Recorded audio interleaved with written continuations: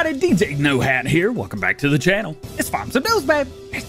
Today we got 83 mods on the testing list, and we've got 8 modders to talk about, including an American Windrow. Ooh, let's check it out. Starting off today with the testing list, we've got a total of 83 mods on the list today, up from 78 that we had yesterday. Of those mods, 78 are for PC and Stage 1, and 5 are for console, aka Stage 2. Some notable mods in Stage 1 today are the 3-point trailer hitch, Case IH 821G, and the Demco 42-foot liquid tender trailer. Also in testing today, we have the Hayloft Extended, JCB Fast Track Pack, and the John Deere 5060 STS Series still in testing. Rounding out the PC list today, we have the Modular BGA New Holland Pack, Scania P310, DLX X52 Logger, and the Volunteer Fire Department.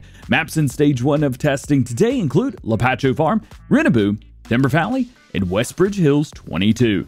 Mods and testing for consoles today are a little bit easier to read all of them out, so we've got the Beehives Pack, the Fiat 1300 DT Rebuild, Garage with Service, Hotel BR, and the Lizard P310, which is an unbranded version of the Scania truck in PC testing. With all that being said, we still have 140 mods sitting waiting to be tested, which is down from 161 yesterday, and the current average waiting time for newly submitted mods is also down to 2 work days from 5 yesterday. Making our way into today's modern news, we start with something awesome. The update to Stone Valley 22 is currently pending release at the time of recording this video and will likely be out a few hours after this video goes live. We don't have the official changelog yet, but we do know that there will be several fixes and improvements to the map, along with Alfalfa and Clover, as well as many other things and changes that you may have seen in my Let's Play series, as I've been playing a version of this update for the past few weeks. Big thank you to Lancey Boy for that opportunity, by the way. Heads up ahead of time, you will need a new game save to get all of the changes and improvements that are coming with this update,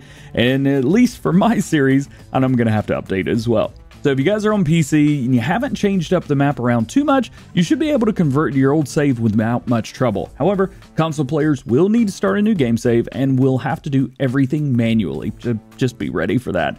No matter what platform you play on, the update will be here today. 82 Studio has some more screenshots of his TLX 3500 crew cab version for us today, shown here with different truck beds, giving you an idea of not only the scale of the truck and how the 4 doors are going to work, but also showing you that you'll still be able to use all of your favorite beds just in the 4-door version. That's great. Now, 82 Studio hasn't come out and said, at least publicly, if he's going to be doing seating for 4 people with the addition of the Kubota DLC, but that sounds like something that he will likely explore if he hasn't already. More work has been done every day to this mod, and he's going to be going live tomorrow, so check out that to see the latest on this truck and his other projects. BC Beulah Farms is back with us today with an updated in-game screenshot of his Windrow, and well, we got a bunch of screenshots actually. We even get to see some of the brands that are going to be included with this, such as Hesston, Case IH, Massey Ferguson Hesston, and Challenger, at least from what we can see from the screenshots today.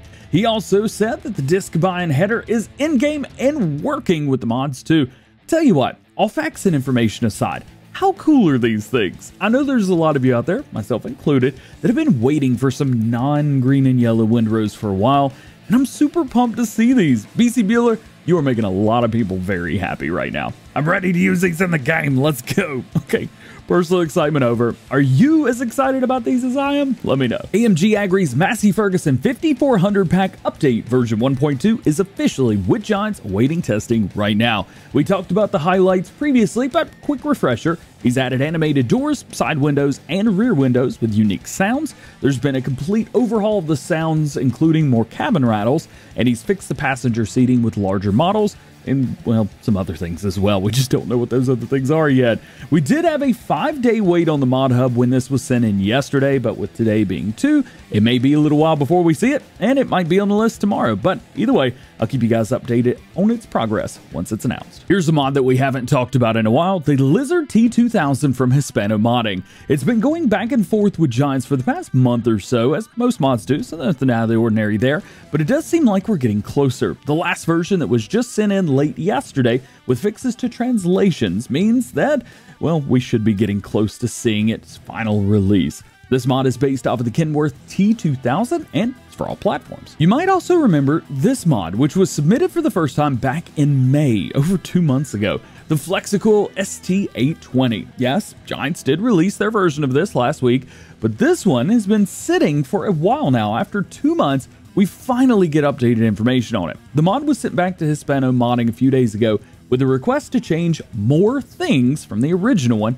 that was released on ModHub. Now, I know this mod was sent in 2 months before Giants released their version on the ModHub, so it's tough to change things when you don't know that they're even going to be doing one. I'm sure there's more going on here than we're aware of, so take it for face value, at least for now. Anyway, he's changed up a few things and submitted it back, but if it's not accepted this next time around, he said he's just going to release it on his Facebook for PC players and move on. Well, no matter what happens, I'll let you guys know. Now that the Case IH 7150 Rice version is out, PulseFS, the creator, is working on a header to go along with it since it didn't release with any.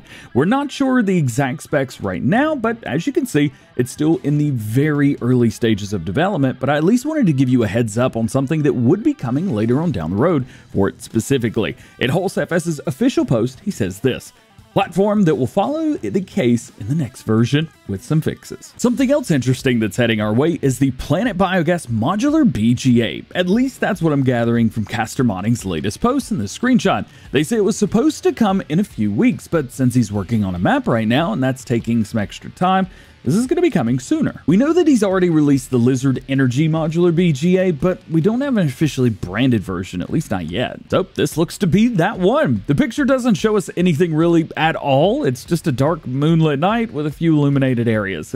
Well, there's really nothing here, but we do at least see Planet Modular BGA and coming soon at the bottom, so keep an eye out for it. FSG Modding have sent in their next mod for testing, the Advanced Farm Manager mod. This is a toggleable GUI that's going to allow you to quickly manage your vehicles, implements, fields, and placeables all from one place. There's so much to do from here. Also, heads up, this is PC only.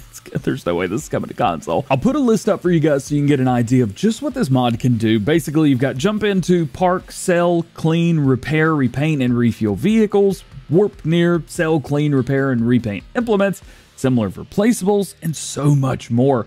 I will leave a link to the FSG modding page below for you guys to take a deep dive if this is something that you're interested in. It is just an absolutely insane mod. You guys can find that beside FSG Group. And lastly today, also from FSG Modding, we've got a first look at their map Backroads County via ArgZ Gaming. What up, dude? This is a normal size map for all platforms, at least when recording this video. It's not on the testing list anymore. However, it has been on the list for the past week. Could it be pending release? Could it be failed and maybe it's got to be fixed? We'll just have to wait and see. Just like you probably waited to see what the self-aware segue to the outro would be. I think today I'll go for a more like modern architectural segue, the kind that's got like 3 contrasting colors and you can't tell if the builders were lazy or genius. Who knows?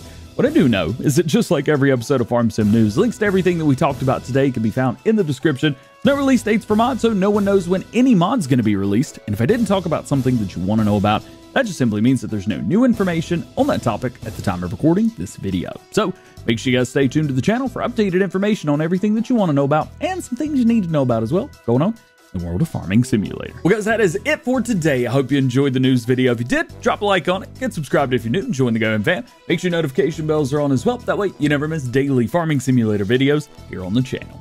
That being said, hope you have a great day. We will see you later. Peace.